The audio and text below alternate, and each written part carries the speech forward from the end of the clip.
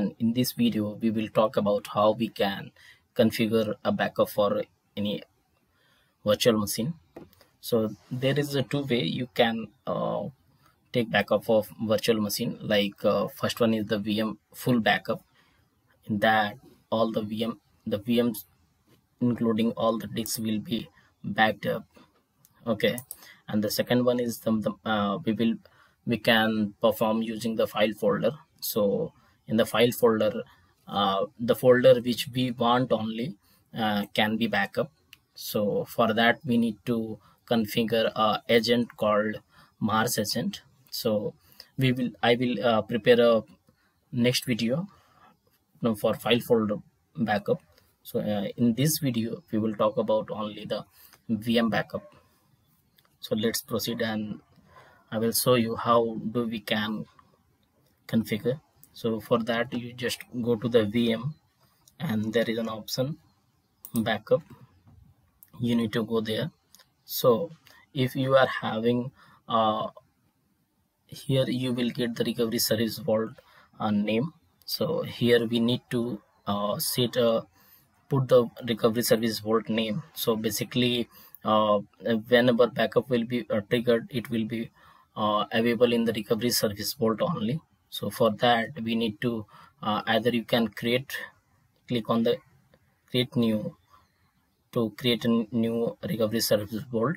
Either you can select the existing one if you are having the existing one. So I'm creating a new one. Need to click on the create new, or if you are having the existing recovery service vault available, you need to select here. So in my case I will be create a new vault. So for that you just need to mention the recovery service vault name here. Okay, and here you need to choose the resource group. Okay, so basically and here you need to check the means the added the policy. So here is the backup policy. Actually this policy will be triggered like whenever you are want to take backup of the VM, that only that time the backup will be triggered. So here is two options available, like daily and the weekly.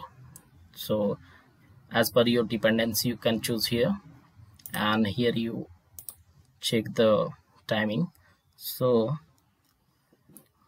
I'm going to choose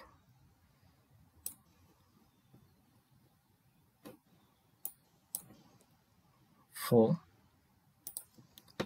p.m. and I'm going to choose the location India.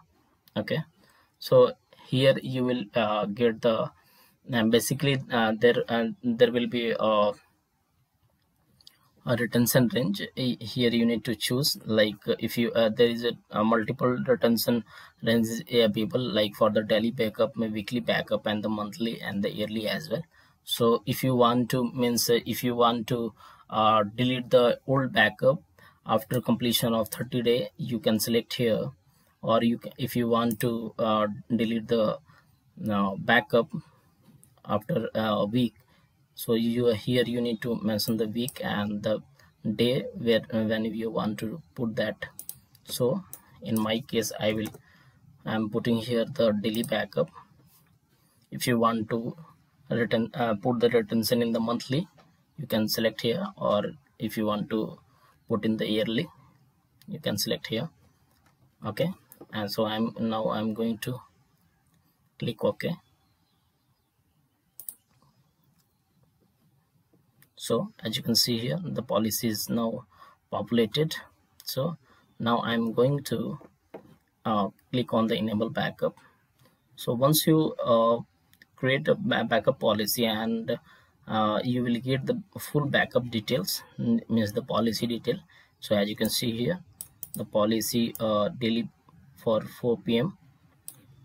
in the Indian National Trade, and here is the retention of a snapshot. So basically it will create a snapshot along with the vault backup. So there is two backup is available. First one is the vault, and second one is the snapshot. So if you want to return that snapshot after 2 days, it will be happen after 2 days. So, and here is the retention date timing for that entire backup, 10 days.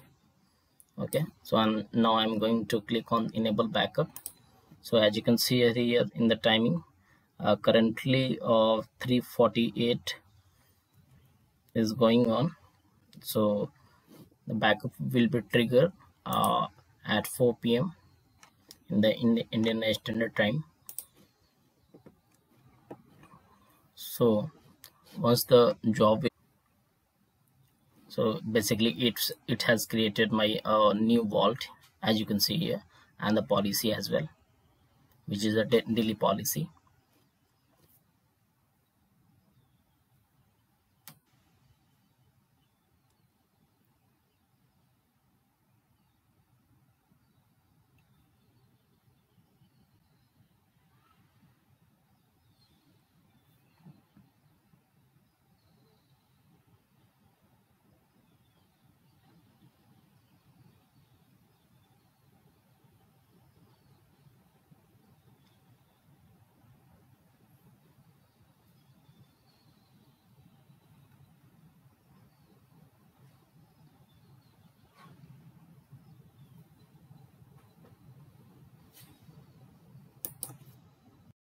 So finally the job got completed. So now I'm going to resource. So actually I'm now going to the VM and going to the backup. So as you can see here, we are getting a backup or last backup status warning, since we have not yet initiated, the backup is not yet initiated. That's why we are getting the warning option. So it will be triggered as per the defined backup policy timing. You can also go to the vault and check whether the backup item, in the backup item you will get the VM name available. So here you can check Azure Virtual Machine, and as you can see here, the VM name is populated here. So this is all about how you can configure a full VM backup for any Azure Virtual Machine using the recovery service port. So hope this video is really helpful to you. So please subscribe my channel and like this video. Thank you so much.